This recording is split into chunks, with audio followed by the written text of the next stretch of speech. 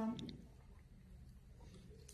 When Dad died, he had this shit blog he was really proud of, before Tumblr was a thing. And you would have thought he'd just invented space travel because he was beaming for days, going upstairs to put another post on. Gotta keep my views up, son. And he would look at me as if to say, we understand each other.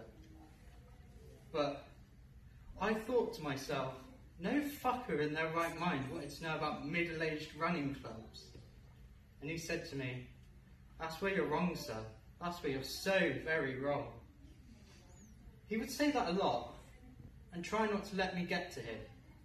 Because even though for some reason I used to like to undermine him, even though I loved him. When he signed up for the London Marathon, he linked it to his Just Giving page, and it was like he just landed on the moon.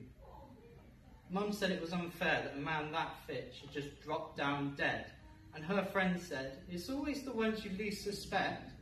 I told her to go fuck herself with my head, but not out loud, because everyone's looking at you when it's your dad's funeral. Shannon did a lot of fainting, which was annoying, and Mum kept holding my hand and saying, thank you for keeping this together. We need you to keep us all together. And so I decided I wasn't going to be what they wanted.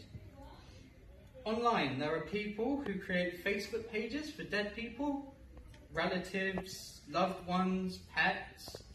My mum wanted me to make a page on his blog to tell people what had happened. They need to know, she said. They're not pen pals, Mum. It's not how it works. They'll just think he gave up blogging for a little bit. And then I rolled my eyes at her for a full stop. Sometimes I did check it, just to see if he had any more views.